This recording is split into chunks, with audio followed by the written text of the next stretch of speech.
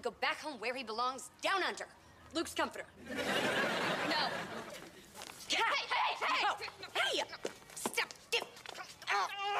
Wow, I've seen bear traps give up easier.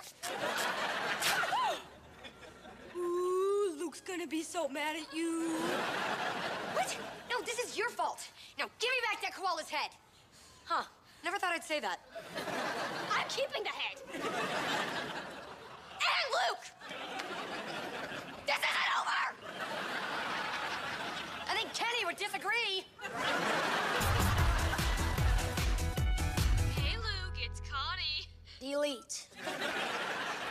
Hey, Lukey Pookie. Connie here. What's the haps? Delete. Howdy, Luke. It's Nanny Jessie. Yippee-ki-yay! Okay, fine, it's Connie. Hey, Luke. What's new? Creepy Connie has gone from texting to calling. Could this get any worse? Maybe. We must protect Bertram. Okay, guys, I appreciate you monitoring my carb intake, but this is going too far. Next prediction is you're going to choke on stuffing. Then a shadowy figure is going to take you away for a permanent dirt nap. So we are banishing all possible stuffing ingredients. Begone bread. Adios eggs. Sayonara sausage. You keep tossing, I won't have anything left to cook you breakfast with. On second thought, keep tossing. Hey, there's no chocolate in stuffing. A real friend doesn't take chances. We have to stop Creepy Connie before someone gets hurt. I'm afraid it's too late for that. No! They killed Kenny! I told you I'm not about to choke on stuffing.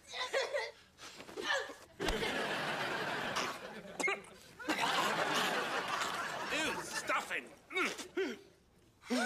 Stuffing! And next comes the dirt nap.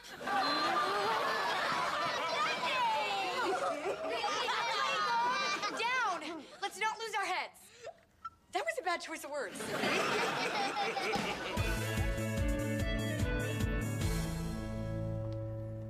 Hey, buddy.